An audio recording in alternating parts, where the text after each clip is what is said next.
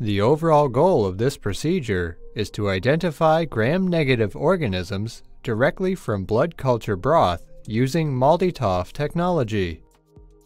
To do this, 5 milliliters of a positive blood culture broth is transferred into a serum separating tube and centrifuged.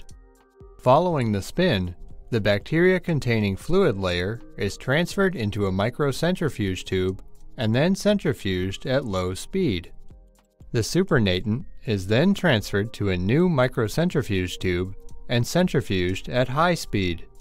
The resulting pellet is resuspended in formic acid and analyzed by MALDI-TOF to identify the bacteria species present.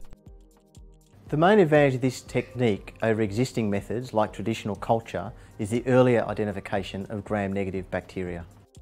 The implications of this technique extend towards clinical microbiology because the diagnosis of bacteremia impacts on the choice of the antimicrobial prescribed by the clinician. Demonstrating this procedure will be Leonardo Bascur, who's one of the technicians in our department who regularly performs this procedure.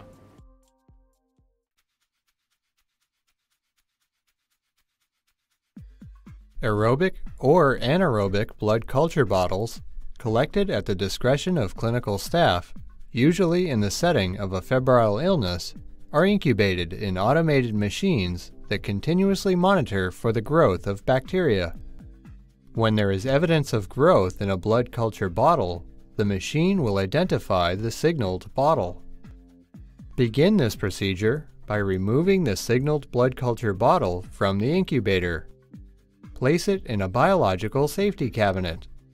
Prepare a gram stain from the signaled blood culture broth.